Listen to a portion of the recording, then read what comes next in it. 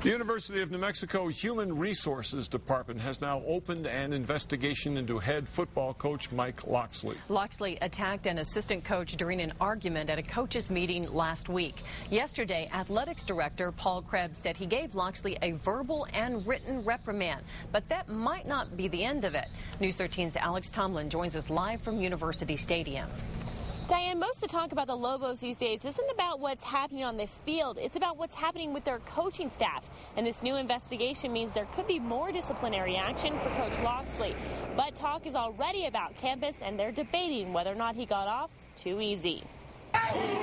2 Sundays ago, head Lobo coach Mike Locksley reportedly grabbed assistant coach Jonathan J.B. Gerald and hit him in the mouth. The fight came during a heated coaches meeting. Been given a chance by administration to correct the mistake. I rarely make the same mistake twice, so I look forward to growing from it. Locksley got a slap on the wrist. In this business, it is not uncommon for coaches to have heated discussions. A verbal and written reprimand from Vice President of Athletics, Paul Krebs. You simply cannot put your hand on another coach. You cannot have any kind of physical altercation. That is simply not acceptable. The university's faculty handbook says actions including physical abuse or threats will result in appropriate disciplinary procedures and sanctions.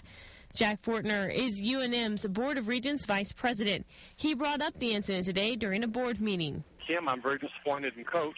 I asked Fortner if the same action would be taken if one professor had attacked another. I mean, that would be a decision then that would probably be decided ultimately by the provost.